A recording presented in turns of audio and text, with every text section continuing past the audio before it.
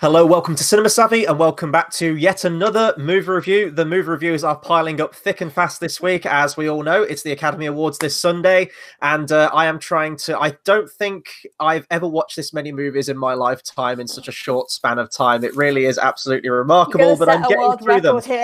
Yeah, I know, I'm getting through them. It really, really surprises me how quickly I am getting through them, but hopefully I will have the majority of them watched by the night of the Oscars. Speaking of which, before we get to this review, I bet you're tired of hearing me say this at this point, Naomi, but I have to pick this up every single time. So we are taking your predictions in for the Academy Awards, and we're offering you the ability to send those in to us, and whoever gets the most right on the night, so the people that have sent them in, will have a chance to feature on a future episode.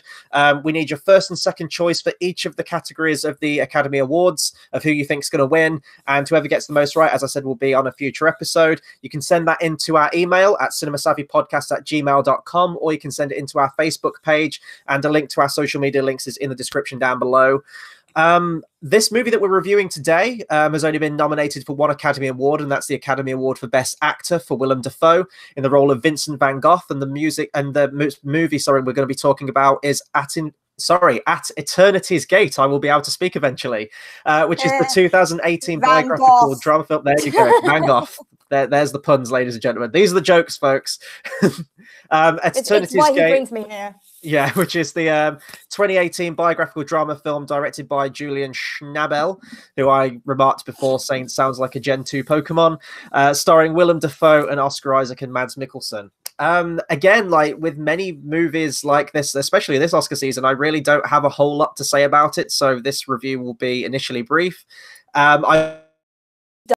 He goes to school, does art. You know about Vincent van Gogh, or Vincent van Gogh, however you pronounce it. And obviously I do love his art style, and he does have this really tragic history that I think has the best one that I've seen it, weirdly, has been in a Doctor Who episode. And I'm not just saying that because I'm in Cardiff, but damn that last scene where like they bring Van Gogh to the present and he gets to hear how his work is celebrated. That scene just keeps tearing me up, damn it. No, that was a really good episode. And I mean, this is a 2018 movie, but it's obviously getting nominated this year's the 2019 Oscars. But there actually was a 2017 Vincent van Gogh movie called Loving Vincent. Yeah, it was the animated film Loving Vincent. It was nominated for Best Animated Feature at that Academy Awards. And in all fairness, it probably should have won. I'd never quite... Go on, sorry. Old paintings, like every really single them. Yeah, every single... I mean, who won against them? It seems I think it was Coco that won against it, which was a very good movie, but it's just like, okay, Disney and Pixar seems like are winning the Academy all of these. Awards have like it written in blood that every animated feature film has to go to Disney or Pixar, absolutely. But Pixar's part of Disney now. Yeah, so. In terms of pushing the boundaries for animation, Loving Vincent absolutely did that. And I think it's called rotoscoping or something like that. I think that's the technical term it is, where they've like sketched over the artist. Yeah. They did that for like old Fleischer cartoons, so like with Betty Boop, they did that with using Cab Calloway in some of those cartoons. If you ever heard of when they did Minnie the Moocher, or when they Fleischer cartoon of Snow White, that is using rotoscoping of Cab Calloway. Yeah, I was going to say... I know a lot about old cartoons. Yeah, I was going to say, even in terms of Loving Vincent, that style of animation wasn't particularly new. Like the whole rotoscope thing, as you just mentioned, those movies, the original Snow White, which came out in the 30s. There was that 70s, or was it 80s, Lord of the Rings cartoon movie as well. That also used a lot of that in there. But the fact that each frame of that movie they actually individually painted, and it was distributed between so many artists, it was an incredible feat of animation, and was a great telling of the Vincent van Gogh story. And now we have another one, At Eternity's Gate. So I'll get the review. And another one. We'll get the review back on track onto the actual movie that we're talking about. It'll be like soon, like there'll be a new version of Jane Eyre every year. There already has been, and it's nothing new, but this one's, I mean, I haven't seen any of the director's previous work, Julian Schnabel. I checked his previous work. I'm not familiar with any of it. And it was a very interesting movie because I'm a huge fan of Willem Dafoe, mostly from his performance of Green Goblin. Yeah. If anyone's been following the channel for a long time, you know of my undying love for the Sam Raimi trilogy. So seeing Willem Dafoe in any role is always great. What is worthy to note is, and actually we did a review on this, which was the and I've already forgotten what the movie is called. That Shakespeare movie with Kenneth Branagh. All is True, which he kept calling All Is Lost. There we go. The title of that movie is lost to me, but All Is True. We talked about the age difference between the real life Anne Hathaway and Judi Dench was playing that character, and that's kind of the same with this movie as well. Vincent van Gogh died at the age of 38. And let's just say Willem Dafoe is not 38 years old. I think at the time of filming this movie, he was 62. So, I mean, he looks like him. When you see him dressed up in the movie, he looks like Vincent van Gogh. And if you see a picture of him, Vincent did look a lot older than 38 from the pictures. But, you know, that's not taken away from Willem Dafoe's performance. I just thought it was interesting to note that. Now, in all fairness, my review of this movie, I'm not going to center on Willem Dafoe all that much. I thought he was fine in the role. He didn't, astound me. I didn't think it was a phenomenal performance. I didn't think it was one of my favorite Willem Dafoe performances. His accent as well. He has a vague accent, and then all of a sudden he drops it, and he's just sort of like American Willem Dafoe. Sounds like Kevin Costner trying to be Robin Hood. Yeah, that also goes for Oscar Isaac in the movie as well. The accents are they're not pinned down. They just kind of segue into their normal selves, and it just feels like you're watching Poe Dameron be a painter. So I can't really. I mean, there are some great moments of Willem Dafoe's performance of Vincent van Gogh in this movie. But to me, that came closer to the end of the film. Everyone pretty much knows the story of Vincent van Gogh anyway, so it's really difficult to talk about spoilers inherently with this movie.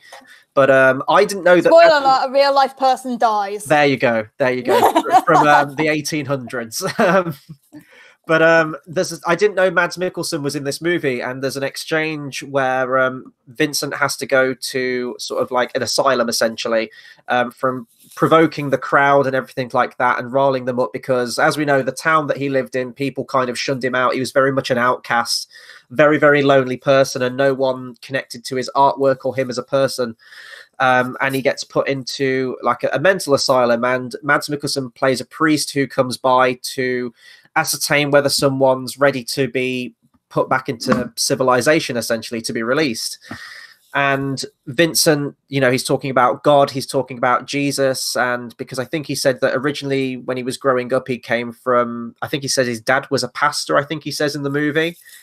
So he grew up around that very religious upbringing, and there's a very fascinating conversation where Mads is looking at one of his paintings that I'm assuming he painted from the mental institute.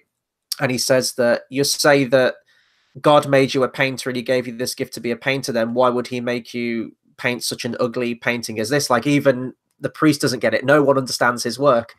And then as this conversation progresses, Vincent starts talking about he feels almost like Jesus on trial, and that this priest is Pontius Pilate. And some people say that Pontius Pilate didn't want to crucify Jesus. It was the people, it was the masses. And there's a lot of parallels there that are drawn to Vincent's actual situation of the people kind of wanting to, quote unquote, crucify him and have him driven from the land, essentially, because he's riling up the people with his very unorthodox ideas in terms of his painting, for example. And that was my favorite scene in the movie, and I really love that. The rest of the movie, though, is a fairly dull film. I'm not going to lie. It's not a particularly riveting watch. It moves at a snail's pace. It's below 2 hours, but it felt long. But predominantly what I wanted my review of this movie to be was actually the way it was shot and the direction itself. And it's a double-edged sword with this one. I will say, if you're going to watch this movie on the big screen, watch this with a sick bag in your lap, because the entire movie is shot handheld. And it moves around very frenetically. I think there's very few. I'd have to go back and watch the movie again. In my mind, it was 100% filmed with handheld, but there may have been some tripod shot. I would assume there would have to be some Steadicam shots in there. But a lot of it is the camera following Vincent as he's walking through landscapes, and it's like you're walking beside him, and the camera's like this. You know, it's constantly moving. There'll be scenes of like panning around like this, and it's constantly. Nobody walks like this. But it's a double-edged sword, because I like it in that when you've got Vincent traversing over this landscape, and I will talk about the cinematography in a minute because that was beautiful. It in terms of Vincent's love for nature and wanting to escape to nature and seeing that beauty and seeing, I think in the movie he already talks about the picture's already been made. You know, God is, I think he says like the world is beauty, or God is beauty or something, and beauty is the world, something like that. I'm paraphrasing, but you really do get that from the landscape. So when you are walking beside him, you are kind of taking in these landscapes almost like you're walking side by side him, and you're seeing what he sees. So that is a very effective way of direction, of camera work. The use of color as well and sound, it all culminates. There's moments where the editing of the scene is you'll be following almost in a point of view shot Vincent van Gogh, and then it will cut and he'll still be walking in the same position but in a different location. And it does that a lot through the movie. There'll be moments where between scenes, between shots, there'll be a colored lens that's put over the screen. It'll be like a bright yellow lens just suddenly over the frame for an entire scene. And that's, I'm assuming, because he obviously painted with a lot of yellow. He liked bright colors such as that. There's moments with blue filters, which almost looks like a day for night shot. And those are in the scenes where something's happened and he's very cold. He's very isolated. So the use of color is fantastic in this movie. However, there are moments where you just want to grab a hold of the camera and just keep it steady because you are getting so motion sick. But again, another positive of that is that because of the unhinged mental state of Vincent, there is this like weird atmosphere to the movie, an uncomfortable sense when this camera is very invasive in people's faces or it's moving around a lot. So I don't know. It's effective in what it does, but I think that it could still be effective if it was utilized sparingly. Like it could still be used, but it didn't need to be used for like 95% of the film is what I guess I'm saying. There's a lot of little cinematic, what's the word I'm looking for, practices that could have been used sparingly, which I think could have still had a greater effect on the movie, but they are kind of like splurged all over the movie.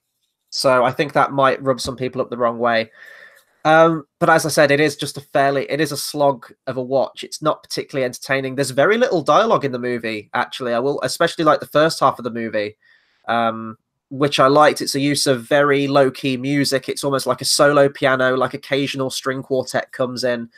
I'm not going to rush back and watch this movie by any stretch of the imagination. As I said, like I know that Willem Dafoe's been nominated and he was fine in it. Like he was good, but I didn't.